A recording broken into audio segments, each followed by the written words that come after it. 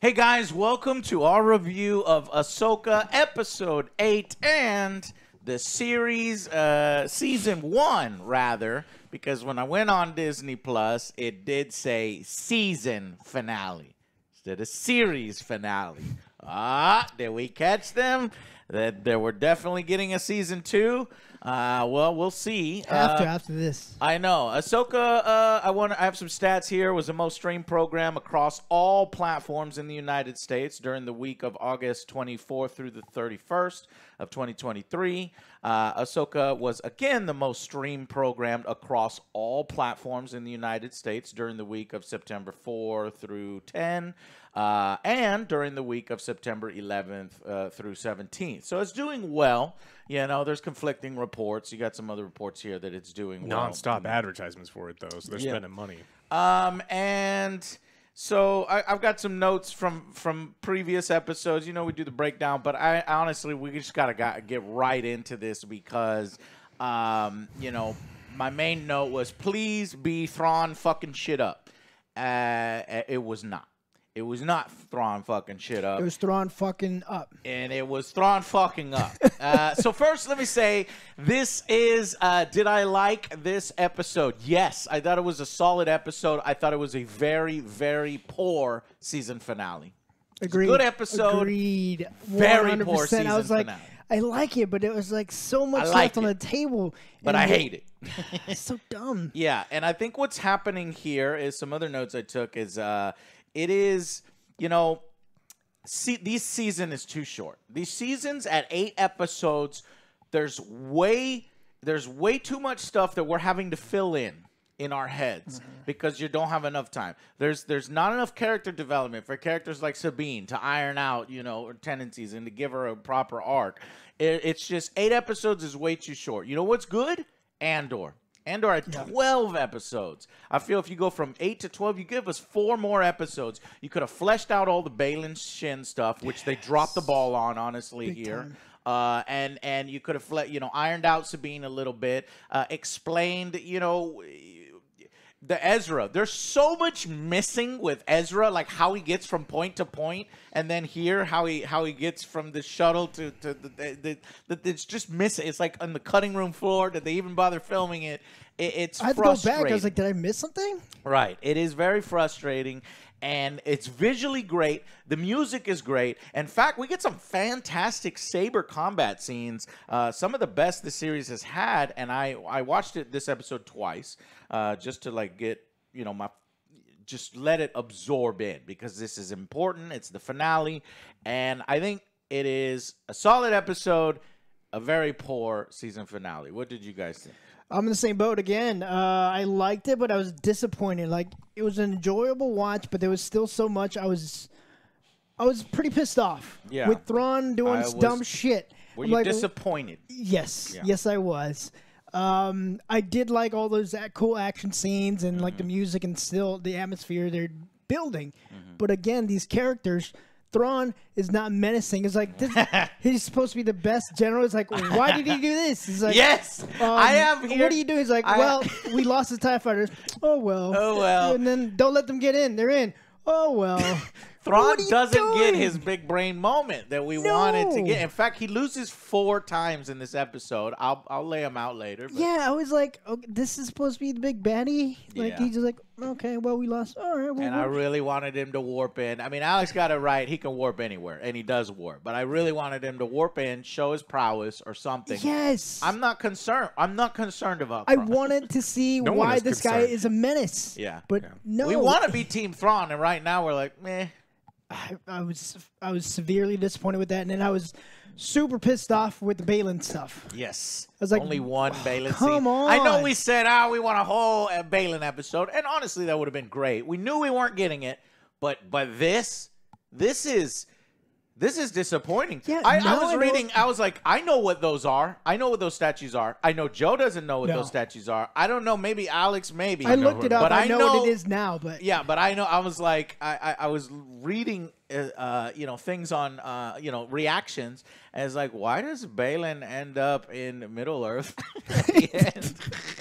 She's thinking the exact. Look, they got to give a character a That's not what cliffhanger, it so we is. left him literally on a cliff. Why is Balin in Middle Earth?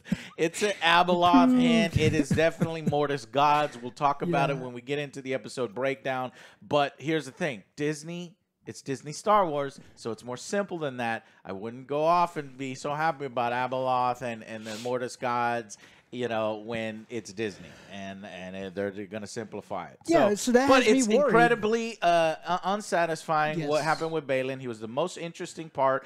Rest in peace to Ray, who did an amazing job. And he was by far my breaks my my favorite. heart that you could tell they want him to be a big part of this going forward, and he passed away. And so I absolutely will not forgive Disney if they refuse to recast his part and they just kill off this character. I think worst people are like, way. you can't recast Balin because he's played him so well. Like, he played him for one season. This isn't like, you know, Leia or Luke.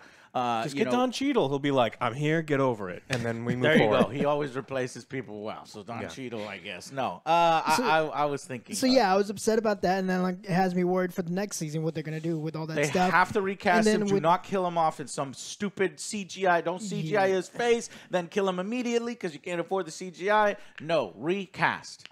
And then Be Shin a man. Do the right thing. at the end. And Shin was that almost felt like they wrote themselves in a corner. They're like, fuck, what do we do? That's the stupidest thing I've ever seen. I was like, what? What are we at, 13 Candles? Or what's the fucking movie where they just put a boombox? Oh, Where yeah. the guy yeah. puts the boombox. What are you is John doing? Cusack, yeah. It's so I stupid. was like, okay, is she gonna be their leader now? But Yeah, like Yeah. why did she go Okay. back with Balin? It just felt like I they thought she was didn't gonna know go what back was to the going ship on. and go back and then. I get it that this work is a with- low point for her, and then she's going to find her own way and then go quest for power and ambition. But it just, at this moment in time, this snapshot, it feels stupid. Yeah, so disappointed with those. Okay, so but we got to tell you, we like the episode. I like the episode. I don't think it's a but good we're episode. about to get Alex's opinion here. But I'm telling you right now, if you can't handle criticism, if you can't handle critics breaking down story elements and plot points and stuff, just turn off the video, okay? We liked it. A horrible season finale.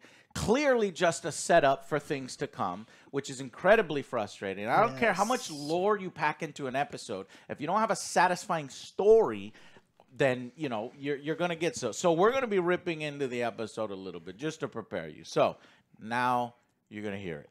Alex, Go ahead, Alex. I mean, you guys mentioned that there was like cool lightsaber fights, which is cool. I mean, I appreciate that. But everything else, as far as the writing in this episode, you guys all said it was bad.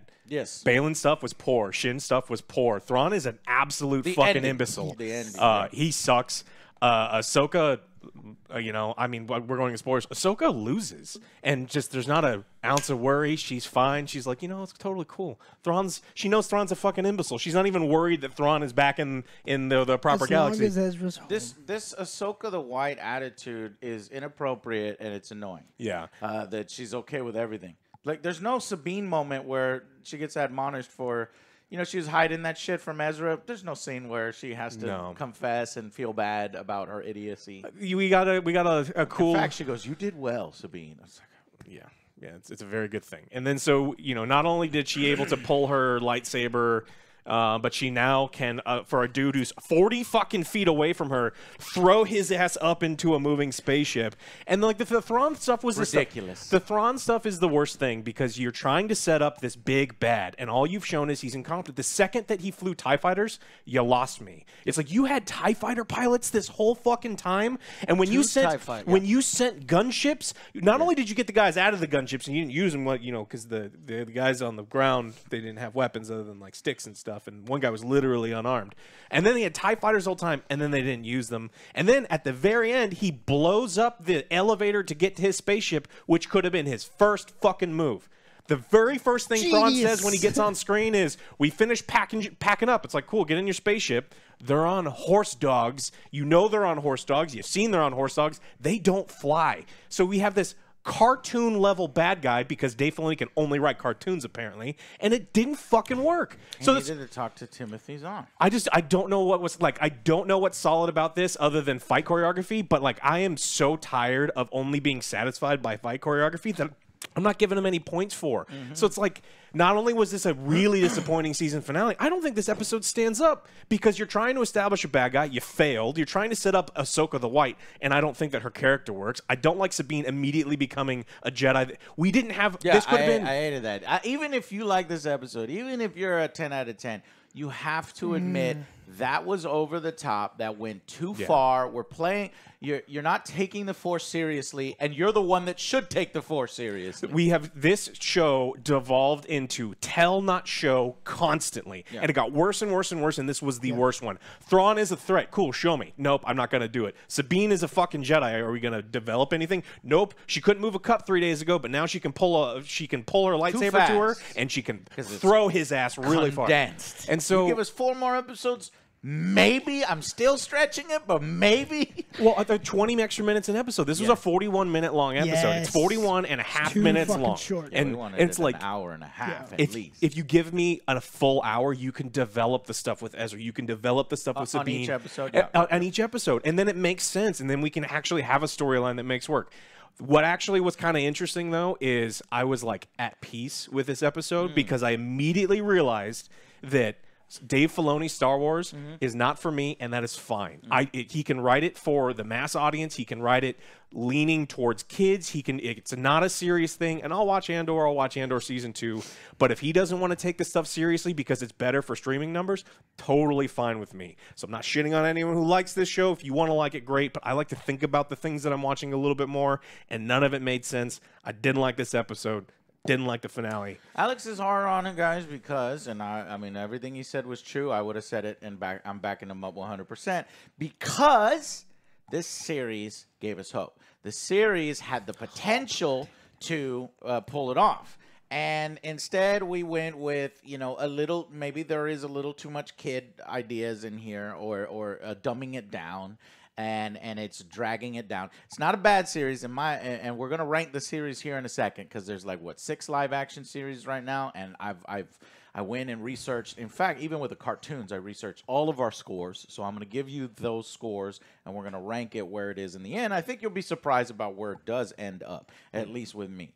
But yeah, all of it is true. And so now we have to talk about why and break it down. Many people will just tell you, oh, this isn't good enough, or this was disappointing. Well, we back it up. So, like we said before, visually great, music great, fantastic saber combat sequences. We've got the zombies. We got some payoffs. Well, see, that to me, here's the sad part about that. What was revealed that we didn't already know? Nothing. We were getting payoffs here that we already saw coming. And really all the payoffs are done in the lamest or the lowest key way. So the Undead Troopers capability, we already knew that. Okay, but the Star Wars was like, this is it. How you like that, guys? It's like, bro, we assumed that 5 episodes ago, and you used it as the big reveal that there's finally zombies in Star Wars, and it's like, yeah, I guess that's cool. Zombies in Marvel was kind of cool, but I'm the zombied out guy, so it's not all that much. Were they threatening? They couldn't. You want to play a zombie game, Joe? They were worse. They were slower. They already. You want to play a zombie game? Hey, Joe, you want to play a zombie game? No, I don't want to play a zombie game in my Star Wars. You better not start making Star Wars games where it's all about zombies. It could have been so cool. So like they couldn't hit shit when they were normal stormtroopers, and these aren't Thrawn troopers. These are moron stormtroopers that can't hit shit. And then they turned into slow voodoo zombies. Yes. Can you imagine if they turned I think that's fine. If 28 days later zombies would have been way better. Whatever. So Night Sister, and now we get the reveal of what Thrawn has been doing. I mean, it's not a 100% confirmation, but it's confirmed enough, in my opinion. Either all those coffins, there's way more coffins that were, implied. So he has an army. There is an army, and you bring in you don't bring the Night Sisters for no reason. It is an undead army. Okay, whether they are Night Sisters themselves in those caskets, or whether they're a combination of Night Sisters and troopers, and hell, maybe even some Inquisitors, because we saw maybe there's more Maroks around. They saved some Inquisitors, whatever. There is an undead army. So we're doing the undead army thing, okay? We already knew that. And then we get what? We get a flaming sword to go against a Jedi. That's really cool. The Night Mother she had a duel against Mace Windu in the Clone Wars, which is pretty cool. So this is a throwback to that. I like it. And that was we already gave credit for the cool combat sequence. And then Ezra makes a new Kanan Jarrus lightsaber. You know, there was a they could have done a thing where, because Thrawn's second in command, this lady with the stupid haircut, presents him Kanan's lightsaber, but I guess that was in a hologram, and so she never got it to him on his ship. So he has to build his own. And it turns out that Hu Yang has two components. One he gave to Kanan, and now, cool, he's got the lightsaber. Very funny, too, because everyone made a lot of fun of the Rebels' lightsabers because they were too thin, and they were too thin. They look kind of silly. And that's what the joke was. Oh, the output is too skinny. It's not going to work. A little skinnier here. Yeah. That's cool. And then he stows away with Thrawn to get back to the New Republic and to get back with Hera. What else? We also learn why Sabine stopped training. So this thing they've been teasing this whole time, kind of disappointing reveal where, why did she stop? They didn't yell at each other and get super mad, or they didn't, I don't know, shoot, accidentally. She dropped a lightsaber and killed Ahsoka's dog. Nothing like that, right? Or she dropped the lightsaber perfectly vertical and it went to the center of the earth. Okay, y'all guys haven't seen that, have you? Okay. No, instead it was because Ahsoka was worried that she might turn to the dark side because Mandalore was, fucked up. And she would go get revenge. So it's like, meh. Not a meaningful thing. Sabine is full blown. Really this is the thing that ruins it for me. Sabine is a full blown A-class powerful Jedi suddenly because she wills it so. I don't like that. I'm sorry. I just don't like that. It takes Anakin years of training. It takes Luke years of training. I hate it when you're doing, this kind of thing where, and I get it. You could have done it correctly, where she slowly levels up. But number one, for God's sake, let characters be their own things. Why does Sabine have to be a Jedi? Why can't she just be a Mandalorian with some Jedi powers, right? But no, she's got to be a full-blown Jedi, and they have to depict it in a way where I could barely fucking pull a lightsaber to me 1 foot away. Then literally 10 seconds later, I'm going to force push somebody 30 feet. It was in the moment, Joe. I wanted Ezra to be like, no. Stupid idiot. You clapping seal, shut the fuck up. Okay, there are moments that are earned, did the thing. And Sabine, she did the thing. She believed in herself. Shut the fuck up. She also we want her to believe in herself, but you have to set it up a little bit better. Show me that she's training. It's like, okay, I believe there's this. a way to do it. Or they did show training, but not enough. Or something that unlocked her latent potential, where it's like she closed herself off. Like, there's stuff that they've done before and they didn't do it. They also had a scene in one of the fight scenes where I was like, the zombies are shooting her and she's like, block, block, block, block, block, block, block. It's like, holy shit, what happened between today and yesterday? That's another thing. That's why we call her a Class A Jedi now. It's like, we weren't arguing. We were literally arguing. Me and you guys were like, no, she blocked the saber bolt, or she blocked bolt. And I was like, no, she didn't. You're like, yes, she did. And I went and I looked. They film it in such a poor way that it could be either. But I do think she accidentally blocks it, right? She's coming in anyway, and it's literally 3 frames. And I was like, okay, all right, I will excuse an accidental block, right?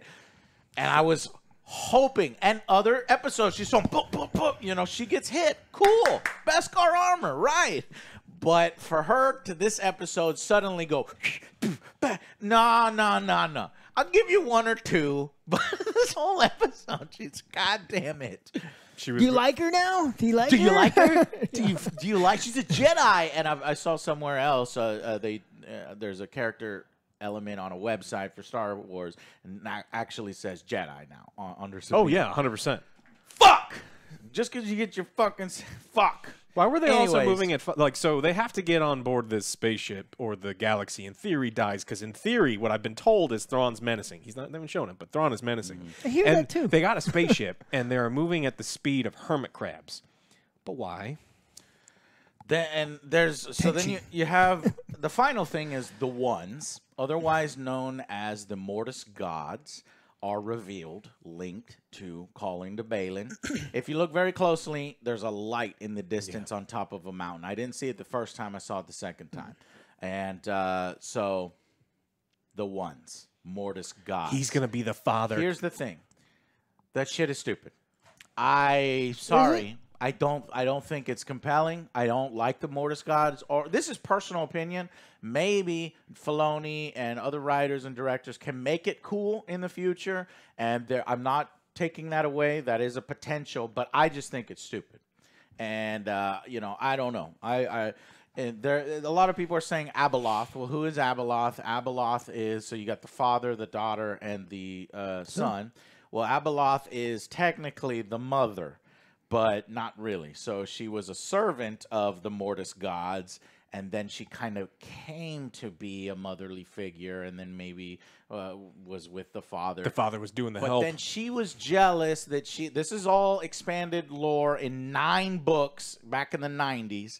And she was jealous that they are immortal. So she bathed in the same baths and drank from whatever to get their powers. But because she was mortal, it fucked her up and twisted her up. And so now she's like, she's like Baraka and the tentacles, Melina. And she got tentacle hands. I thought you were going to say like Zoidberg. Little Zoidberg. There's a little Zoidberg in there.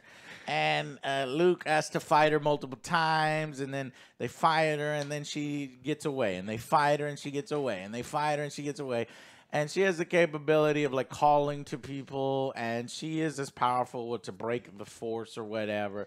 It's just stupid, and I didn't think it's all that compelling. And at one point, Luke has to team up with Sith in order to stop it. They're like, okay, we're going to stop fighting each other, and we got to fight her.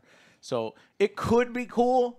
And they could make that better and cooler, and instead of 9 fucking books where she gets away 17 times, make it a little bit. And at one point, she even tries to become like a leader. She's a shapeshifter, so she could become like the Emperor. It's like, fuck. So that's what a lot of people think they're headed. But this is Disney Star Wars. Okay. We saw an owl, though, and you know what the owl means. The owl is, it's linked to the Mortis god. Morai is the owl. And if you don't know, Joe. Nope. So you don't. You saw the statues. Yes. The daughter statue is broken. And I believe because the daughter is still around, it's Sabine. Sabine is the daughter. So the daughter gave her essence and put it into Sabine so Sabine wouldn't die. Sabine has died so many times, but then had plot armor. So one of the plot armor. And so that's why this little owl was following her around towards the end of this Clone Wars and Rebels. And now there's the owl. And it seems as if the owl's like, hey, pay attention to me. Follow me. Go this way. And Sabine's like, well, I've never seen the owl before. Or whatever. She's doing something stupid. She doesn't realize it yet. But the owl is going to take her, and they're going to go on this Mortis God story. Just gods in Star Wars. No, I don't want it, and I don't think I want it, but maybe you can make it good. Anyways, so that's basically. I guess at the end too, she also senses Anakin or something. Oh right. Yeah, then the big reveal at the end is that the Force Ghost, Anakin Force Ghost. And he can appear in any galaxy. Remember, we're not in the Star Wars galaxy. We're in a different galaxy. So it just shows you that the Force is everywhere. And at first I was like, can she see him? Or like, why don't she say anything or talk to him? But no, it's just like, what's up? What's up? We'll talk later kind of thing. So I think she does see him. Sabine senses something there, but she can't see because she's not A-class when she's A-class. And she doesn't have the next episode connection. she will be. She'll be able to see Ahsoka when Ahsoka dies. Right, next season. But all right, let's just go to final verdicts for try your best to condense it in an episode rating. And then for me, when I said, I'll start it off. Like I said, it was solid. For me, it's like a 5. Yeah. As solid as that. I cannot give it any more credit. 5 is it's solid. 5 for you, so it's average. Okay. Yes, because again, I didn't see any cool stuff with Thrawn. I wanted to see like him going to some other galaxy. There was cool stuff with Thrawn. What did he do? He fired turbo lasers that have no targeting computers. What? Keep firing, assholes. Keep firing. Who's in charge of this? Oh, that's me. My brother, my cousin took the day off. I'm surrounded by assholes. Surrounded by assholes. Why would they leave the door open? They know and they left the door open too. Why would you leave the door open? Shut up, Joe. It's like, they're coming in. Shut up. Stop using logic. Close the door. Fucking destroy everything. Mm-hmm. You can just blow up the elevator to get up to the ship, which they eventually did. We're going to get downvoted so much by Star Wars lovers, and then we're going to get upvoted so much by Star Wars haters. Like, it was an average this is episode. Being critical. It was a 5. It was average. I did like some of the cool stuff. But again, it let me down with the whole Balin, the Shin thing. I wanted to see more of that stuff. They just dropped the ball. And again, I don't know who's going to recast him, but it's obviously not going to. It's going to be a step down. They better recast. Balin. Yes. Yeah, but it's going to be a step down. Shriver. What's the guy's name? Liev Schreiber. Yeah.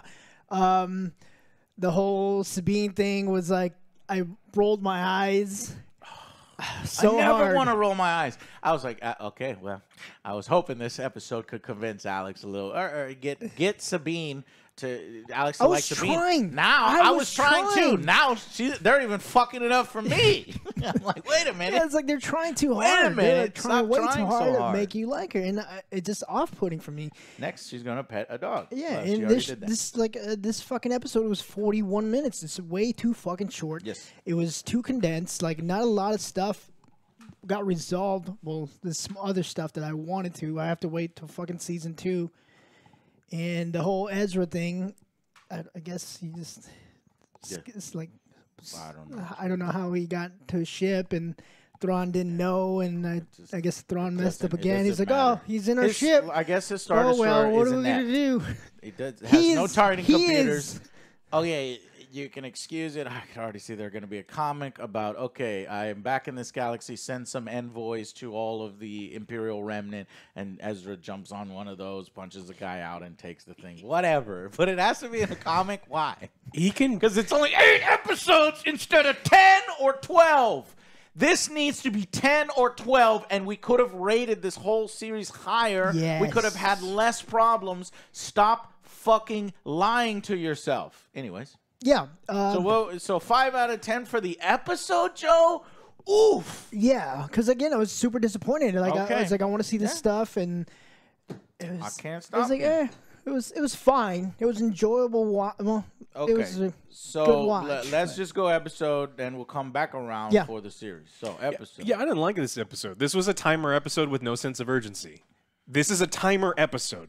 Like, you have to get on the ship before they take off, period. They were done. They were moving at hermit crab pace, and then they got on wolf. And then he didn't even try to stop them. Like, I know he said he did, but he didn't really.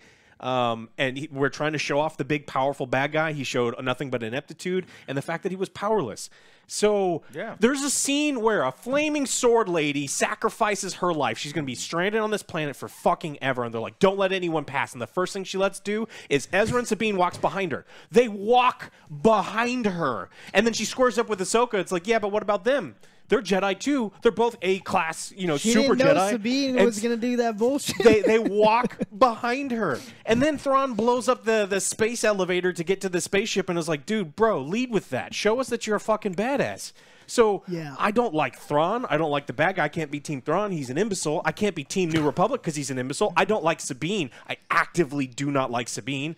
Ahsoka's just fucking aloof. She just doomed I guess the only one I like is Ezra because he's got no He's cast so well. I actually like Ezra. So I am an Ezra hater because I've only seen season 1. Now you're Ezra and I was like, I like that actor. I think Ezra could be a character that I potentially like. And Balin. Balin. But and then this is another episode I realized like how much propping up was happening with Balin and Shin, and so much I think of my enjoyment for this episode is what Ahsoka the series could have been instead of judging it for what it is. And this was the episode I'm like, I'm only going to judge it for what it is right now here in the moment, and I think it's below average Star Wars. It is not candy apple moped. Below average? I think this episode is below. Look, you fucked up the main villain. The main villain looks inept as shit. The main characters I do not like. Your best characters are off screen or holding up a boombox playing Peter Gabriel. Like, I don't give a fuck about anything that's happening here. And again, we're supposed to be like, hey, we got to get on the ship, and they're crawling. They're literally using crab crawlers to get to a spaceship. It's like, go fast. I mean, there's fast scenes. They have a spaceship hovering above. Like, could have got there much quicker. That spaceship got taken out because they forgot to raise shields. Okay. Yeah, they got shot once and then it fell out of the sky. And they have the hounds to make it through the door. Just shut up. Yeah, just shut up. We're about hounds. to rip apart the series a lot. Yeah, and so the problem I have is I don't think this episode did a good job on its own setting up a bad guy, setting up the good guys. I dislike characters more than when we started, and so I can't give this an even average score. So I'm going to give it a 4. I think this is below average. Damn. All right. Well, there it is. I want to go with a 6 out of 10. I was going back and forth between a 6 and a 7. If you look at this, 6 and a 5. 6 and a 5. Yeah. If you look at this as a mid-season, right, episode, I think it can get to a 7. It is a solid episode. It's setting some stuff up. Yes, Thrawn hasn't shown his badassery. He will in a bit. Yes, we have no idea what Balin is doing. And the story gets cut off. Bro, what the fuck?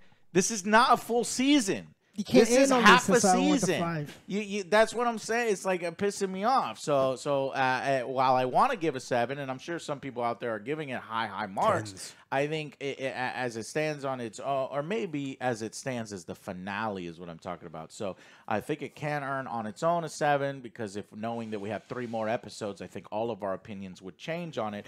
Not significantly because the fucking A-class Sabine Jedi thing, it's just unforgivable. All right, so I'm going to go 6 out of 10 on that. Okay. All right, so now we're going to show you. So in my opinion, I've written down all the scores that we gave, or I gave. Sorry, guys. And the series it's uneven. Okay, we have some high highs, and we got some fumbles. Okay, so let's go. Episode 1 and 2, I gave a 9 out of 10 to both. This was me super hyped. And now that we have the full context, I'm able to come in episode by episode. That's coming down. You guys were right on that. Y'all gave it 7s on both. I'm going to bring episode 1. I want to bring them from 9 to 8. But episode 1 goes down a further one to 7. Why? If you rewatch it, there is so much.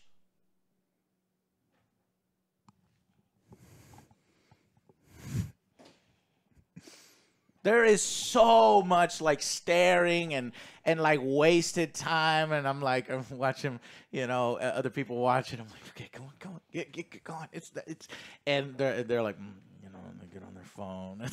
No, stop. Yes, yeah. So it starts slow, is what I'm trying to say. So it's a 7 out of 10 for episode 1, 8 out of 10 for episode 2. That's what I was thinking too in the first, because for me, I have not seen all the Clone Wars and the Rebels. So me coming into that, I was like, well, it's kind of like a 7 because it's kind of introducing me. But right. you already got the nostalgia. It's like, oh, this is this character. I'm like, all right, what's going on? The reason why I got a 9 is because this is motherfucking Rebels season 5. 5. So like that was for me because I liked Rebels so much. I was like, this is it, and I confirmed that this is it. All right, so episode 3 goes down because it is the shortest of all the episodes, and that was the thing that y'all didn't like, where she flies around and on a fighter in space and cuts another fighter up. I thought it was fun. Fucking baseball bat should have got in front of the Death Star and just baseball batted the beam right back at him. It's a 7, keeping it at a 7. Episode 4, here's where we hit highs of highs. We get the live action, Clone Wars. Yes. We get the confirmation. Like, there's so much potential in this episode. We get the Balin and we get the Shin. We get a lot of stuff. 10 out of 10. Episode 5, 9 out of 10. Episode 6, surprising sleeper. You would think that, episode 4 is going to be the best. No, I actually think episode 6 is also a 10 out of 10. And then the last 2 episodes, the penultimate episode, episode 7, it kind of starts to fumble it. I gave it a 6. And now this episode, I'm going to give it a 6. I think it's slightly above average. I just gave it a 6. So I think it's slightly above average. So if you take all those numbers, the modified numbers, it's something like a 7.5 median, right? And I think we don't give half here, okay? Be a man. Do the right thing. Do not be wishy-washy. So instead, we're going to round down instead of rounding up. We're going to go to a 7 out of 10 overall for season 1. I could see others, depending on how much of a Star Wars fan you are and a Rebels fan you are, I can see you rounding up to an 8. But no higher. No higher. It is not better than Mando season 1. It's not better than Mando season 2. It's not better than Andor season 1. Whether you're like, Andor, there's not enough sabers and explosions and stuff. Well, fine. Okay, if that's your thing, that's fine. But storytelling is my thing. Characters is my thing. Shit making sense is my thing. And not being written for fucking, children or using shorthand because you only have 8 episodes. That stuff. So, that's where it's a 7 out of 10. What would you guys give it? Overall, I think I'm going to. We don't do half. No so, half. I'm going to say that this. Just tell us what you would have and round up or round down. I think this is a 5. I think there's some really great highs in here. I think that there's some excellent episodes and some excellent sequences. But ultimately, if you look at the character arcs that existed, I didn't really feel that we got in. So if we like Sabine, what arc? She was angsty teenager who was not a teenager. Again, they're like, this is Rebel season 6. It's like, no, it's not. This takes place 8 years later. She's not supposed to be a dumbass teenager, and she acts like one the entire time. And then she just gets quiet the second she meets Ezra and doesn't tell anyone. There's no arc there. There's no development. They didn't show anything. They just told us that she's powerful now. Ahsoka went from she was kind of the same. I'm not a big, you need to smile more thing, but, she didn't really have much of an arc. Thrawn sucked. Bane was super cool, but we didn't go anywhere with Balen. So it's like I'm trying to look at characters and storylines that I was really appreciating and things that they set up. And I think all of the enjoyment that I have of this is looking back on Easter eggs from better media or hoping that things are going to get better in future seasons or future movies. And that's a problem. It's like I'm tired of the Disney formula where they're like, hey, this is the member berries section. Get really excited about the stuff that you used to love. I'm going to show you a couple of the characters, and I'm going to get you excited about things that could be, but we're going to fuck it up in the next couple seasons. And so I think that this is better than Obi-Wan, clearly. It's better than Boba Fett. I think it's better than Mando Season 3. Yeah. But it does fall short of the first 2 of Mando. It definitely falls short of Andor, and so that puts it right smack in the middle, and I think that's where it should be, at 5. Slightly, okay. I liked a little bit more. I'm going to go with the 6. I loved all the side characters. Yeah. The Anakin, the Clone Wars. You call him a side character. Yeah. That's what they're treating him as. I know. Balin, Shin, those are all my fucking favorite. I wanted to see more of them, but again, like Thrawn looks cool, like his acting's amazing, but his judgment is fucking terrible. It is the Rebels version of Thrawn instead of Alex's book version of Thrawn. Yeah, but whenever we get to that planet, I fucking love the atmosphere. Like again, it looked like fucking Doom or something. I like the idea of trying something new. Yeah, it's like I want to continue that going forward. But again, I don't like Sabine. Ahsoka's fine. We wish we liked Sabine more. I tried. I fake like her more than y'all. Yeah. Deep down, you're like, God damn it. I'm like, God damn it. It's a 6 for me. Okay. I am going, like I said already, 7 out of 10 for me. And it gets a curve. It gets graded on a curve because it is starting something new. We're getting hints at something bigger threat with Balin. I like those the Fallen Jedi. And yes, we didn't get the payoff, and that's unforgivable. But because Star Wars was showing some weakness, but actually, when I look at all this, Star Wars, there's a few things that stumbled, but it's not that weak. Like, it's just real. I mean, we still have the stink of the Disney sequels, sure. And when you fuck up the mainline story like that's concerning. But I don't think they fucked up the mainline story. Like, if you compare what they're setting up here and all the characters here to the Disney sequels, I prefer this. And if I were to put somebody in charge, if it's Dave or if it's Kathleen and her rotating directors that have no fucking overall plan, I'm gonna go with Dave. So, yeah, that's basically it. And I want to go ahead. I have 18 bullet points here of potential Star Wars Disney Plus things to rate. 17. So here I'm just gonna give them to you so you know where Ahsoka ranks, right? Mando season 1, I gave 9 out of 10 to. Mando season 2, I gave 10 out of 10 to. Mando season 3, 6 out of 10. Book of Boba, 5 out of 10. Obi-Wan, 5 out of 10. Now, how can Obi-Wan be that low? It's because you're fucking with Obi-Wan. Like, I didn't expect much from Book of Boba. How could Obi-Wan be that high? When you fucked Obi-Wan. Ahsoka's way better than those two. Yeah, and in fact, Obi-Wan might drop to 4, but we're still at 5. When I think about Reva, then go down to a 4. Kid's in a trench coat. He tried to sneak out a kid in a trench coat. Shut up, Alex, or it'll be a 3 out of 10 by the time we start. Andor season 1, 10 out of 10. And that's purely characters and storytelling. That thing can work outside of Star Wars. That thing can work inside of Star Wars. It elevates Star Wars. Same with Visions season 1. 10 out of 10. Trying new things with Star Wars. Some of them work better than others, but the idea and concept, really great. Neither of us have yet, I have an NA here, because neither of us have finished Vision Season 2, which is a travesty, because we gave it 10 out of 10 to Season 1, so we eventually got to look at Season 2. Tales of a Jedi. 8 out of 10. Also very solid. Additional stories out of there. Bad Batch Season 1, 6 out of 10. We didn't really like the babysitting, but there's some solid ones here and there. Bad Batch Season 2, because we didn't like the babysitting, none of us went through the 16 episodes, because Bad Batch is 16 episodes. Dad Batch.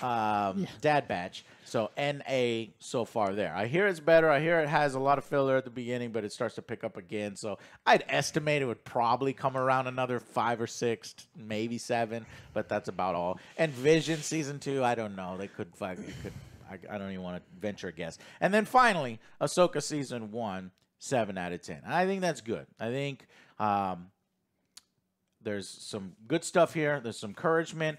Filoni can look at the reactions to it, can see, from a different perspective, and hopefully take feedback. Because that's the difference between somebody who's just like really, really good. He needs to be able to take feedback instead of Disney Star Wars, where they just didn't take feedback. In fact, they overreacted and went a different way and just, fuck you, kind of thing. We're doing our own thing. So I'm hoping that it can get better from here. The other, how did I get to 17? Skeleton Crew is coming. The Acolyte is coming. Did y'all see the leaked trailer for Acolyte? Andor Season 2. I assume Mando Season 4, and I assume now Ahsoka Season 2, and then you get the Dave Filoni film. That's how I think it's going to shake down to 18 different things. And where does Ahsoka rank amongst that? So that's that. Let's go into the episode breakdown now, so we can know exactly why it disappointed us. So.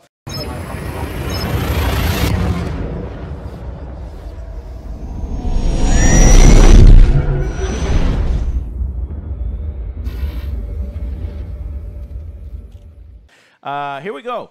Thrawn completes the transfer. Sort of. Thrawn, in his infinite idiocy, has the hyperspace ring in space. I don't know why it's in space, but it's in space. And and the very first thing out of his stupid fucking mouth is, "Hey, the transfer's complete. Bring the ring down." It's like, why wasn't the ring down in the first place? The great tactician, shithead. God, I hate this motherfucker. Fuck. I needed to add that to my list of Thrawn brain farts. Yeah. Okay. Listen. The reason why we're right now in the sewer, in the muck, and we're throwing muck around is if you had done big brain moments, then we'd forgive some stuff. We'd forgive this, right? But now we have to make a point to you guys that Thrawn hasn't yet been shown how we would like for him to be shown. No, I'm more scared of the sisters. Yeah, sister's terrifying. So he only sends 2 TIE fighters. So we'll talk about how stupid that is when he's got at least 8 there. Maybe there's only 2 pilots left. And that class of Star Destroyer has like 40 in lore, but whatever. Then there's we have a scene of the gift. So the mothers give a gift to Morgan, and it's smash her eyes and they give her some battle scars and green glowing, and then they make a sword show up out of nowhere, and she's given the blade of Talzin, and it's and if you know the lore behind it, I could see people being like, this is kind of stupid, but I think it's cool because it's the blade that was used to fight Mace Windu. I'm a Clone Wars fan, but I'm curious, somebody who's never seen this, what they think. What do you think of that? Yeah, that's cool. Okay. I didn't think too much of it. And it's like, right. Oh, they gave her I a didn't weapon. think too much of it either. Yeah, it's like they're gonna it almost feels like forced because it's like we have to have Ahsoka fight somebody. Yeah, so that's exactly what I thought. I was like, okay, they gave her seems sword. like it's out of nowhere, right? Just to give her a weapon so that she has a weapon that can stand up. Well, to she a lost her lightsaber. Beskar staff. Right. So they reward her with that, and at this point, it just makes no sense that they wouldn't destroy their enemies. The Night Sisters are evil. The Night Sisters are ruthless. The Thrawn is a tactical genius. It makes absolutely no sense that at no point that he's like, I'm not going to fuck with Ezra. I'm not going to fuck with these crab people. They're too powerful. There's even raiders that we can ally with. Not going to do it. It just doesn't make sense. You give the Raiders one TIE fighter, and they will be your slaves forever. And you could just be like, go kill turtle people, and they'd be okay. And knowing that these are Jedis, knowing that they have the capability to fuck with you, you take them out. You don't ignore them. And he ignores them for a long time until we get to these episodes in which he fucks up in trying to deal with it. If they make it, it will be problematic. This episode made previous episodes worse, by the way. The second he turned on those TIE fighters, I thought less of the last episode. And I thought pretty lowly of his strategy in the last episode. It's like you send the gunships and the TIE fighters. What were the TIE fighter pilots doing? They're not loading up corpses. Right. So we assume that they're decrepit, they're non-functional, he lost pilots.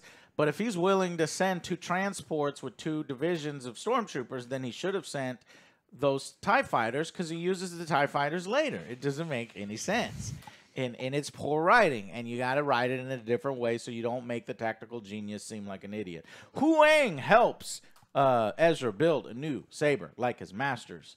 Fine, cool, I like it. Some people, there are some weirdos who play. Why didn't Ezra use his lightsaber? Why do you gotta give it to the girl? Why is this girl boss moments and the guy doesn't get to do the cool thing? I'm like, oh, I hate reading this shit. It's like some people just hate women. Just misguided. Like they're trying to make somewhat good points, but they use all the language. Bro, I hate Sabine too. She sucks, but it has nothing to do with her being a woman. Boss and all that stuff. Anyways, take it too far. So you take it too far, and so these people should be happy because what does Ezra do? The first opportunity he gets, oh shit, you got the lightsaber fucking builder in your ship. This guy can craft me a lightsaber. He's got all the lightsaber parts. He immediately puts together a lightsaber. I'm like, okay, cool. I do think it would have been kind of cool to have a Jedi user who doesn't give a fuck about a lightsaber and then but levels up and does cool stuff like that. But fine, lightsaber back. Yeah, you can block. I saw like the internet was going crazy with this scene because I guess it just where he's building a lightsaber and everything. Yeah, they're like, oh, this was a badass scene. Yeah, there are people out there that are obsessed with lightsabers. I was just like, if you don't use that's them, cool. I guess because of the backstory or whatever. It's like, I could go to Disneyland. I'll build my own. I'll build it just like his. It's cool. All right, but you understand the point of being the Jedi is not necessarily this weapon here. It doesn't make you a Jedi. Nope. But whatever. Anyways, what happened between these two? We get the reveal there that they were training her, and then she was concerned that she would fall to the dark side and use the training for the wrong reasons to get revenge. And okay, Ahsoka is going to be there for Sabine's scene, so we get that scene where we go outside and they're talking to each other, and they kind of, I'm there for you. You need these kinds of connective tissue scenes, and if this series had more of those, we might have been able to soften Sabine and give context to Sabine. But essentially what happens here instead is she literally forgives. I get that that's the point. But she forgives all of her stupid bullshit that put the entire galaxy at risk and just tosses it out like it's no big deal. Never has the conversation with Ezra. Doesn't have any consequences for any of this, and we just move on. Ahsoka read the script and realized Thrawn's not a threat. Yeah. So then, that guy's an idiot. Even if he does get back, he's just Papa Smurf. While they're bonding apprentice and master, we get the 2 TIE fighters that show up. As if, why was he even sharing if he's not going to immediately... So that could have been an excuse for why he doesn't use more resources. Because when he jumps in, he's going to fuck somebody up, and he needs all the resources to fuck them up. Because he's already low on resources. No, he jumps into a dead planet that everybody's dead on already, and he's going to repopulate it with the Night Sister Undead Army or whatever. So he doesn't need the other 4 TIE fighters in there. You know, and we're going to point this out in Obi-Wan when there's a fucking Inquisitor base and they never use the fucking TIE fighters. We're going to point it out in goddamn Ahsoka. So the 2 fighters show up. They fire once or twice and blow up a Jedi fucking ship. I guess the shields were down. I don't know why you wouldn't just have the shields on at all times. Surprise attack. But it was a surprise attack, and they were hanging out on top of it like it's an RV. You know, they do the whole cowboy thing. I like that. Where they're moseying even though they've got 2 hours before Thrawn leaves the planet and they're stranded. Hey, man, those roly-poly things are slow. So they got real fast-moving dog things. They have to go at their speed because... Go ahead. Wait. Right. Yeah. I know. I'm playing devil's advocate. I don't know because they're friends, or because they want to protect their lives, but even though they were doing just fine on this planet without you. Again, you're not protecting their lives. You're causing more danger. They're after you, right? Not them. If you go away from them, they would not mess with the roly-polies. You are causing more damage. Just joke all them really cool. Okay, moving on. So then the fighters do several attack runs, and Sabine has the idea, I'm going to... OJ move. The thing falls down, so they hold up the thing, and so then she uses an OJ move in every fucking miniatures game that's in space. OJ, can I ram? Or is there a ship? Can I ram? It's the holdo maneuver. Did sometimes it work? Yes. So Joe needs to play the orcs because the orcs can ram, so she rams both TIE fighters. Genius. Because they fly in such a goddamn TIE formation. This is the same kind of logic that you use when the fighter came in close, the snub fighter, and she cut it in half or whatever. So anyway, she destroys the 2 ships, and I thought destroyed the actual thing. But you don't even have that consequence. Where is the fucking consequences? None. All right, so I thought that ship would have gone down and would have exploded, and maybe she had ejected, or maybe Hu Yang would be dead or something. But no, everybody's alive. The ship doesn't I would explode. hate her even more. Oh, yeah. If she killed Hu Yang? That'd be the end. Oh, yeah. That would be the end. Get out. It's worse than Reva. Which is why, so they do that. And then blah, blah, blah. We have a scene where it's like, Thrawn is like, which is why we will prepare for a ground assault. Which is, he literally says that. At least I have it written down that way. I don't know why. He did. And I go, why? Why not an air attack? Your air attack was just successwe motherfucker told you we deployed 2 Y-wing or 2 TIE fighters. They engaged the enemy. They destroyed. They brought down the ship. But we lost contact with them. He immediately assumes, oh, we destroyed their ship and got them disabled. Send more TIE fighters. No. Well, this is why we will do a ground assault. Or you just take off. Or You blew up their ship and they're on their legs, they can only get to you with their Chevrolet legs. They don't have vehicles anymore. They could just take off because you're in a fucking spaceship. Yeah. I do like a small line here. It's stupid what happened, but I do like the small line that it seems like Thrawn does care for his soldiers. Yeah, I like that. Because that is retained from the books. And I think because they were talking with Timothy Zahn on notes, clearly if Timothy Zahn was involved more, Thrawn would be, in my opinion, smarter. But there's certain things that Timothy's like, he has to have this trait, and it feels like this is something that, all right, we got to throw in this line about do the troops know their sacrifice. Yeah, he did it twice in this episode, and I really liked both times. It's actually the bright spot where he's like, those two did very well. Make sure that their captain gets it, and then when he's sending dudes to be sacrificed, they are aware. That he's like, they know exactly what's going to happen, right? They're going to turn into fucked up ghost zombies. Yeah, they're going to be even worse than normal stormtroopers, but for the Empire, they say. Okay, so that was good, but that's probably the one note that Timothy had for Dave. Anyways, so then we woke up the witches, rebuilt Starship. What? I don't know maybe that was autocorrect. He said that's the reason that I woke up the witches. Oh yeah, he woke up the witches, and they rebuilt. Oh, so Ezra says this. Yes. Ezra says he woke up the witches and he rebuilt the Starship. So that just makes me think, God damn it, we need 4 more episodes. We need to know what happened because the fucking windows were knocked out. There's tentacles through the Star Destroyer's windows wrapped around Thrawn. We go to hyperspace. So you're telling me that then I guess I have to do the canon in my head. And I hate this. I hate it. So Thrawn eventually gets let go by the tentacles. Somehow Thrawn survived. And then Ezra maybe went up into the shaft because there were troopers behind the door. I don't know this, by the way, because I haven't seen it. Right, so, as your average other viewer. Right. So it just... and then he just so happened to find the Dathomir witches, the precursors to the Dathomir witches. Wow. What luck. What luck to just... And he's close enough to where...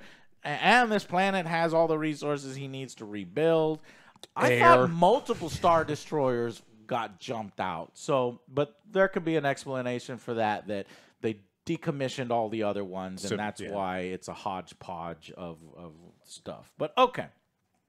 But anyways, Thrawn loses as his Star Destroyer is unable to hit 2 targets on horseback. Coward horses. So remember, these are cowards. No, they're not. I was waiting for her anymore. to block. Oh, he was. Ezra No, was. you do not block a turbo laser. Ezra was doing stuff to keep. You didn't watch Ezra do this the entire time? No. Pull it up. He's fucking on his stupid dog horse going like, I'm force blocking turbo lasers. No. What was he doing then? Shut Just I'll tell you what he's doing. He's riding well. He's blocking, there's shrapnel and rocks and stuff that get kicked up. He's smart, and it's like a raincoat. He's doing a little raincoat. He's not actually trying to He has his stop hands in the air like he laser. just don't care. Okay? Anyways, Thrawn, I'm okay. right, you're wrong. Okay. Thrawn doesn't get his big brain moment. He loses 4 times. Once, when he only sends 2 TIE fighters, they get blown up. He fucked up because he could have killed them. Well, and the gunship. Turbo lasers can't hit ship because they have no targeting systems. We have to make up the lore that all of the targeting systems are broken. There's a door they're walking into. There's only one door. All you had to do was shoot at the fucking entrance. It's a stationary target. About that. It was almost an afterthought that he's like, yeah, blow up their fucking headquarters. And even the Night Sisters are like... It's him. Anyway, so his night troopers fail. He had 2 brigades of troopers who knew that they were going to become the undead to try to stop him. And he has to sacrifice one of his most powerful chess pieces. He has to sacrifice Morgan to, stop him because they're coming, because he could have already dealt with this problem. And again, if he already dealt with the problem multiple times. He left the door open. And he left the door open like Alex said. He could have just blown up the fucking thing. So he loses 5 times in this episode. He loses 5 times. If he just lost once, I'd be like, okay, we can forget it. I'll just send him out, close the door. It's like, all right, you're sacrificed. And they even have a scene where he's getting mad that his turbo lasers are not hitting the fucking targets. He could have at least said...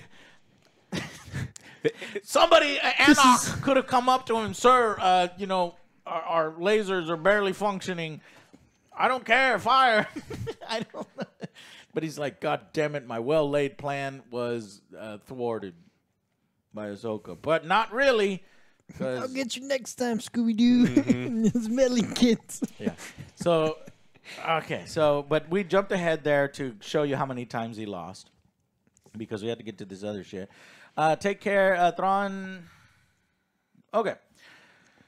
They take care of an entire complement of death troopers or night troopers in a badass way. I like this. Then they're raised from the dead by the sisters, getting that payoff we wanted. We wanted this. We got it. And, yeah, fine.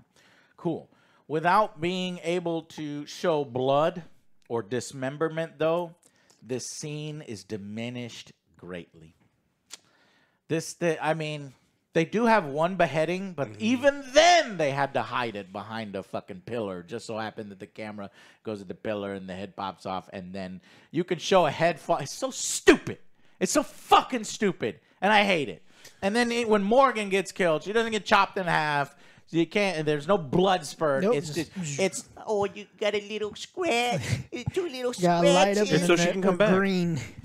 She can it's not because she just come back. It's because they don't want to show blood and dismemberment, and that's unacceptable. Because imagine how horrific it could be. Those scenes, these fucking zombie troopers, you're hacking them to pieces, and they're still coming out to you.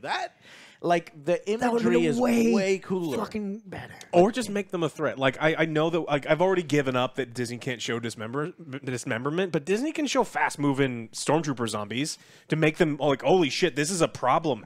They got back up, and what did they do? They just fell back down with no problem whatsoever. And then they just slash. Apparently, when you hit the light switch on the wall, doors automatically shut. That's a Star Wars law. Always has to happen. And then they just disappeared forever. Come on. You're just there waiting. I get you want fast zombies. It would definitely be a bigger threat. Threatening but I'm okay with zombies. it just being normal zombies. It doesn't matter, but they couldn't even do that right. So Morgan is asked to stay behind to give them more time. I knew from this moment that Ahsoka would be left behind. You know, and this is where it's culminated. She's going to be left behind, and Ezra and Sabine are going to make it on the ship. This is what I thought at that particular moment. Same. So then Ezra and Sabine make it up because, as Alex pointed out, Morgan's like, not a step further. And she's like, oh, wait. Ezra. All right, you're not going anywhere. I can just imagine Thrawn just drinking like Pepto. God damn it, I fucking hate these idiots. No one, the Night Sisters don't know about choke points. It's like all this stress. So that's why Thrawn is losing, not because he's an idiot, because he's surrounded by idiots. Okay. Oh, okay. No, he's an idiot. All right, so then, really the only reason why Ahsoka stays behind is because I got a bone to pick with this bitch. I'm gonna fuck her up. Otherwise, she's just like knocks her aside. No, only Sabine can force push. Oh yeah, only Sabine. So Ezra and Sabine go and they get stopped by red and black troopers. I was gonna call them elite night troopers, but I noticed later on that they are death troopers, but they're dead. So they're death troopers. Undeath troopers. They're they're death troopers. Elite night troopers, elite night death troopers. Elite death night troopers? I need Disney to tell me what these are called now. Useless because they lost.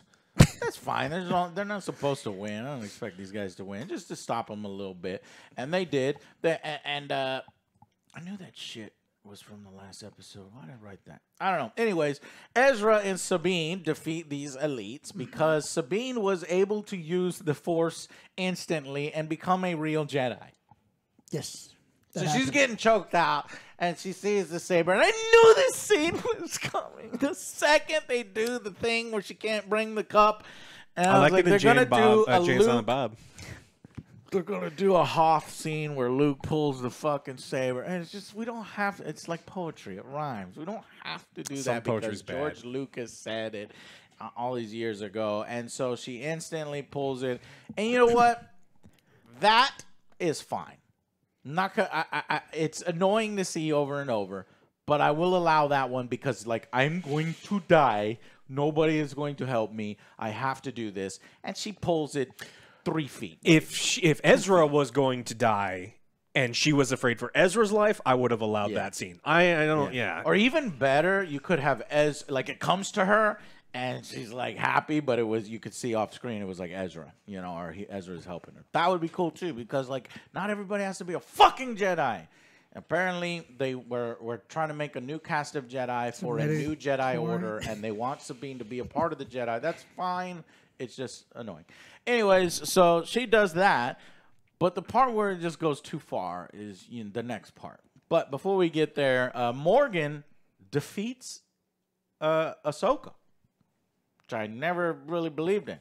Like she gets staggered. I'm like, what the fuck? and you know, and then here comes some night troopers, and they start shooting. So like Morgan already looks like she kind of messed up Ahsoka, and they're gonna go at it again. I'm like, Morgan is not on that level, but okay. And then Night Sister, so then there's even more tension or supposed tension, and then Sabine, or not Sabine, maybe Ahsoka they gave her just more does this. powers. Boo, boo, boo, boo, boo. Nobody thinks to shoot at her legs, but she just, I guess she would have gone down there as well. Didn't at that point her second lightsaber get cut in half? Not yet. Oh, She's okay. still using 2, so that's cool. And then we get the stupid force push pull thing, where Sabine now has full Jedi powers at full accuracy and all the power that she needs to do the thing. I wanted to when she do needs force to speed to like fully just send us to fucking cartoon land where she just like. Yeah. If we're gonna go to cartoon land, then do the scene, and then remember when Ezra misses, he actually just misses, and she goes off. Oh.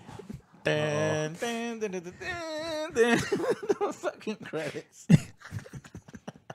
It's so dumb. Oh god. I honestly thought that would have worked. No, Hu Yang would have Ezra's been dead. Hu Yang would have been down there, and you know, it lifts him up, and Yeah. yeah. There's so many ways they could have done it. She just success. So, Alex, you just fucking fixed it, man. What? I would have allowed that, right? Where they do the force pushing thing, right? And she does it, and Ezra doesn't really get enough. They show that she just needed maybe one more foot, but no, show that it doesn't do anything, and that's no. And she's like no, but then Disney-fy it, and Hu Yang comes up. That would have been fun. I would never trust her ever again. He shouldn't have trusted her the first time. But it's if you want to do this He's cartoon love. stuff, that would be fun. That would be in Rebels. It would be in Rebels. So she watches. Okay, so she successfully does the force pull, and there were 2 night troopers there watching it happen, and then they get fucked up as Ezra beats them up. And then it's her time. She looks back and she sees Ahsoka losing to Morgan, and that's when Ahsoka gets a saber destroyed. And I thought, again, she doesn't help. She does the jump with Ezra. But surprise, surprise, she didn't jump. She's not alone. And then they fight. And I was like, all right, cool. She stayed behind with Ahsoka. And Ahsoka cuts down Morgan with her own blade and her saber simultaneously. But neither of those blades are powerful enough to cut a person in half. Just give them a light scratch, and then they fall down. And she even has to fall down. No guts fall out. I didn't expect that, but that's what should have happened. She's still alive, though. But she falls over, and she even covers her wound with her hands so that the camera doesn't have It's to cauterized. see. It's She's so alive. stupid, and it's lame, and I hate it. Anyways, but the fight itself was well choreographed and was cool. So then they go after the ship. You know, or no, Thrawn goes, destroy the fucking headquarters, and the Night Sisters are like, all right. And then we're showing that, but then we show the ship, you know, and the little night troopers trying to shoot at the ship as the platform crumbles, and then all the green lasers are coming down, they all blow up, but they can't catch up to the ship. And Thrawn opens a channel and declares his victory and jumps out. What does he taunt her with? So, hey, I know your master is. Yeah. We may never meet again, but how I defeated you is because you're just like your master. You didn't defeat me. What the fuck? Yeah. You should have left a long time ago. I don't even know why you're still here. I didn't know you were gonna blow up the stairs. You should have done that. You should have led with that. And he would have been like, shut up. Just shut up, Ahsoka. I won. You lost. Bye. Beep. Yeah. It's a great villain. What a baby. Great. Anyways, they leave the... But Ezra made it. So he puts on... You can tell he's going to put on the trooper stuff. Ezra loves putting on stormtroopers. He just want to get that guy naked. It works. It's been in Rebels. And then Ahsoka sees the owl. Zamorai. This is the daughter kind of... essence is in the owl, and just reminds her that, you know, she is now a part of these Mortis Gods things from the storyline in Clone Wars. The Mortis God arc. And then Shin goes to the Raiders and ignites her saber. The Raiders are like, this is what is he doing? What's going on? Who's that? The Raiders died that helped them, right? Yeah. Who's that lady? All right, let's work for her in season 2, I guess. It's so stupid. And her storyline is so unsatisfying. It I guess she's in the is. search for power, so she's going to get her own army. Everybody gets That's their already own army. disappointing You when they get an army, split up. you get an army, you get an army. She didn't go back. I mean, the whole thing was like, you have ambition. Or I sense your ambition. You should go and like take your place. And instead, she's now leading an army of the Valley of the Dirt People, and she's just like going to be eating slime off a rock. She didn't even go with Thrawn. It's stay not there. like Thrawn wouldn't have let her on anyway because he didn't like the motherfucking guys. Anyways, then Balin is on the statue of 2 ancient men. This was before I recognized them as the father and the son. Cliffhanger. And I'm like, and other people were like, what? Why are we in middle earth? What is this? General audiences have no fucking idea what's going on. I have to look it up.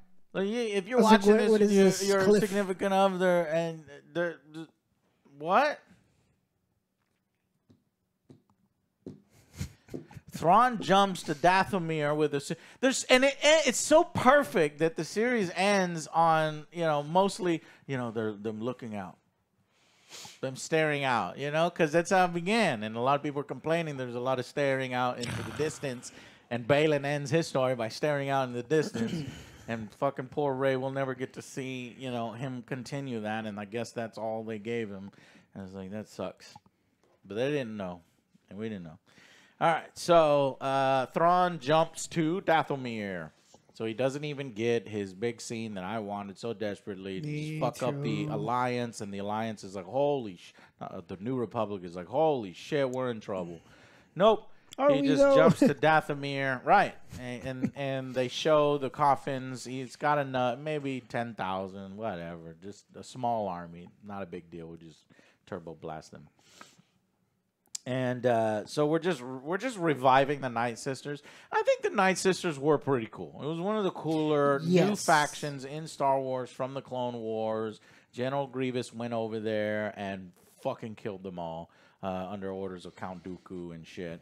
And even Asajj Ventress became a Night Sister and tried to fight and help, but it was not enough, and they all died. And then I guess Filoni was like, that was a mistake. Let's retcon that, and now they're back. We're gonna rebuild the Night Sisters. Fine. And Thrawn is highly allied to them, but honestly, there's multiple ways they can do this Thrawn thing. Thrawn could be killed by the Night Sisters. They could,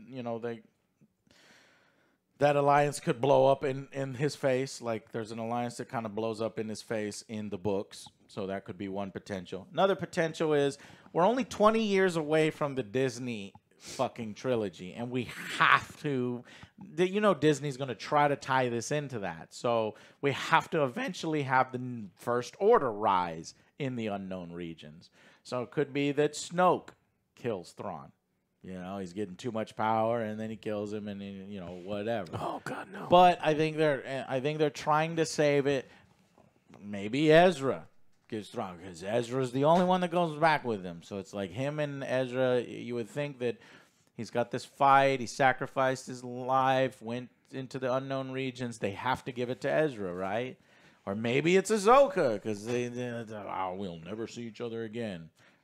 With Disney, that's literal. They'll never fight again, right? But remember when I said "kill you last"? I lied. I was telling the truth. I never see you again. And Ahsoka's destiny lies with fucking with Balin and stopping whatever that shit is and letting other people deal with Thrawn. I think that might be the case, And he is where he needs to be. We are all where we need to be. You're in a different galaxy while Thrawn is going to fuck up the galaxy. I thought they were just going to pick her up. And who's going to pick her up? Hera and everyone else, whatever. Like, hey, they're over here. Cool. Let's go pick her up. Well, they got to build a Superstar Destroyer ring, I guess, but then they don't have the coordinates because the map is destroyed. I don't know. Maybe Ezra took the coordinates down from his little shuttle. Follow the migration. Perhaps.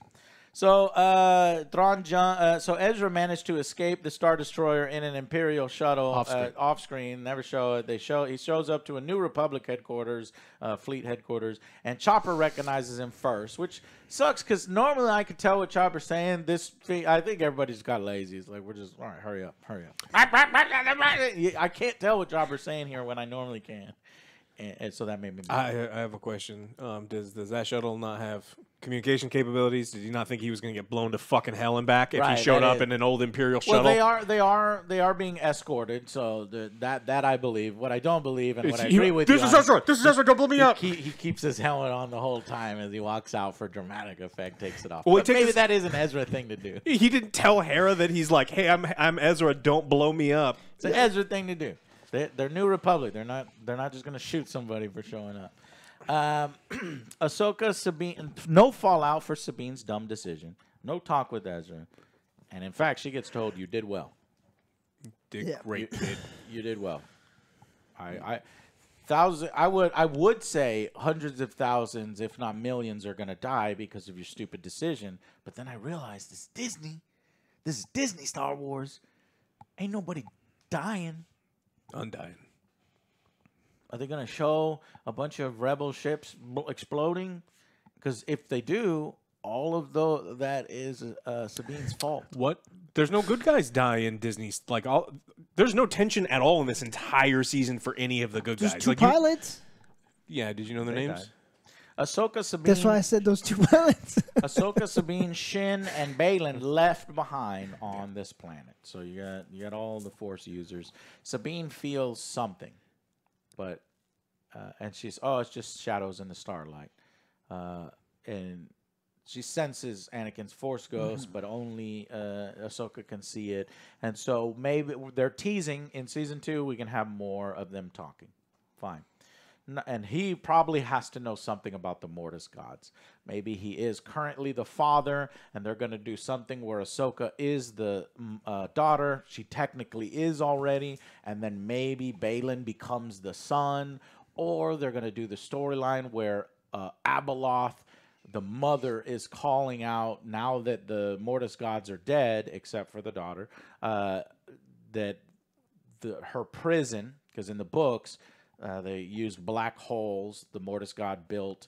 The Mortis god used the Force to influence insects to build space stations that created black holes that locked Abeloth in a different space. And then when the Mortis gods die or pass away, and then the space stations blow up, Abeloth is released. So are they going to do that again? I don't think it's going to be exactly the same way. I think Baylan's he's searching for a way to stop the cycle of the fucking Empire and Jedi. What can break the cycle? Nothing. It does make sense that Abeloth could maybe break the cycle. But Abeloth is such a deep cut, and honestly, it's kind of sucked. Even in the books, even fans were like, I don't know if that was the greatest character and the greatest stuff, but maybe they could do it better the second time around. I don't know. But I just feel like it's so deep cut. Maybe they should try a new character. But maybe they should really work on doing like normal characters and establishing like normal heroes before we get into like weird space god stuff. I think we're going to space gods, because then if they did that, Alex, they'd have to do another Emperor level person, right? I would be down for an ancient Sith. An ancient Sith would be cooler than this Abeloth. Yeah. Why? Because there's mystery behind that. We had a current Sith, which you could argue that the Emperor doesn't. He's a new Sith, right? And he only knows modern Sith stuff. Maybe ancient Sith stuff is even more dangerous. There's a bunch of immortal Sith that unlocked immortality. So that I would have been more excited about than Abeloth. I just think Abeloth is too deep a cut. This whole god, mother, it's too much. And tentacles, I don't know. Anyways, not at all a satisfying ending. I'm mixed on it. It does move forward Rebels cartoon. It is Rebels Season 5 for a smaller segment of the Star Wars audience. But I don't feel like this is worth the now likely 2-year wait that we're going to have. I'm a little disappointed. Like, I needed to be satisfied and excited for the 2-year wait. I'm disappointed, and now that 2-year wait feels too grueling to care. Yeah. And I didn't want to feel like that. because I mean I wanted this to succeed, as you can tell. Yeah, me too. I wanted it to be good. It does succeed. It's just it could have been so much better. It's just a shitty time period for Star Wars. And I don't mean like in real life. I mean in the Star Wars history. There's because not a lot to work with here. Like we're backing right up into something that I don't think any of us want. And so it's like, oh, we're going to bring Snoke back. It's like, please, God, don't. I don't want Snoke back. I think that's why, yeah. And then it's like, what could Thrawn do? And it's like, well, not all that much, because then the First Order would never. So that's why the most interesting part we found was the Balin stuff. The stuff that we don't know in a galaxy we're not familiar with. And the stuff in this galaxy is significantly less exciting because he can't resurrect an entire army of sisters. And then for them just to be like, no big deal. 20 years later, when there's a massive, threat, we know space the Nazis are running around everywhere. They're not ruling the galaxy, and they weren't in the Disney sequel trilogy, so we deal with them. So the reason why the Balin stuff was the most interesting is because that's stuff that's new, that we don't know what's going to happen, and it could bring a bigger threat, and that's the stuff they decided to drop the ball on.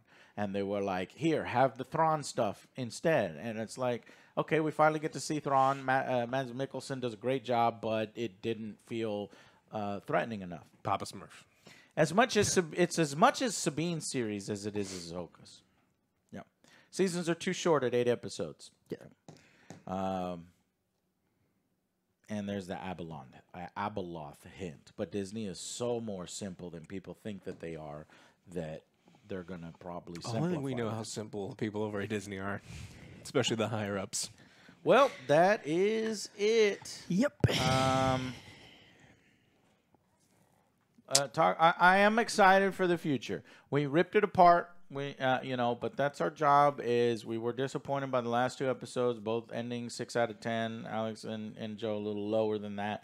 But I do think overall, of all of these live action series, it is right above the middle of the pack. So it could get better from here, and we hope it gets better from here. We hope Dave Filoni is listening to the feedback, takes that, and moves forward with it. For real Star Wars stuff, we need to be going to 10 or 12 episodes, and I think that will fix a lot of the problems. Why are we giving Andor, which is real Star Wars stuff, but it feels like it can work anywhere? You know what I mean? And this is mainline series stuff, and you only want to give 8. But you know why? It's because I don't know why. The Disney, it's about streaming numbers. They need the most amount of eyeballs on the thing possible, and that includes, and Disney said this specifically, includes younger audiences. I don't think that when they're designing these episodes, they're like, hey, we've noticed that our younger audiences drop off post the 40-minute mark, post the 45-minute mark. They don't want to sit through an hour-long type thing, and so like, I disagree. That doesn't make sense to me. The Star Wars audience has grown, okay? They're already making kids series, Tales of Young Jedi, and animations. I think that there's no reason these are 8. They feel lazy, they feel truncated, they feel rushed, and I'm fucking tired of it, and I know you are because you're the one that noticed it before. I don't like it at all, but it needs to go to 10 to 12. But you just know that there's a bunch of actuaries over at Disney crunching the numbers going, hey man, we notice when we get past this mark, we make less money. We're not hitting, the Nielsen ratings are down here and here because it's content for consumption. But I think it drags out that hype longer. It keeps people on board longer. And the only reason to do it is because they're scared. They don't want to fuck it up. They keep it short. They keep it truncated. They let you fill in the blanks in your with your imagination on your own. No. And with stuff like Andor, they're like, yeah, we already know Andor's going to die, whatever. You can do whatever you want. And they were like, oh, shit, you guys did a pretty good job. Fuck. God damn it, now you're making us look bad. It's like Anyways. Yeah. All right, well, that's it. Thank y'all so very much. Now we have a grueling 2-year-long wait to see how this resolves, because the film, this is weird. The film was rumored to be 2025, 2026, right? So we know that there's Skeleton Crew coming next with Jude Law with the Goonies. Probably not going to be good. Probably, and it's not for me. I don't know why people think it needs to tie into this. I don't think it needs to tie in, but people think it's going to tie in. I don't think it's going to tie in. The Acolyte, which has the chick from Matrix, Trinity from Matrix, And it was supposedly the reason why I was excited about the Acolyte is because it's supposedly about a Sith Acolyte. It's going to show Sith from a Sith perspective. From what I saw the trailer, there's nothing but High Republic Jedi. I'm like, fuck. All right, maybe it's because, you know, they want to bring in the mass audience and they don't think Sith can sell on its own, which you're fucking stupid. It can. Yes, it can. Yes, it can. But I think it's just going to be High Republic. It's going to be from the Jedi perspective instead of the Sith perspective, and I don't know. And I've never liked the High Republic era, but this we'll have to see. Andor Season 2, I know it's going to be good. But because we're winding down, not much story material left, I'm going to assume it's going to be a little less than Andor Season 1. And then Mando Season 4, we all want Mandalorian to succeed. We don't want another Season 3. We want it to go back up, so I hope Season 4 will set it. It's not Mando anymore. Yeah. And then Ahsoka Season 2, that could be really juicy because now they have no excuse, and we're really diving into it. And then we have the Dave Filoni film. That's how I think it's going to go down anyway. Thank you very much for watching, and we will see you on the next Angry Joe Show. Bye, guys.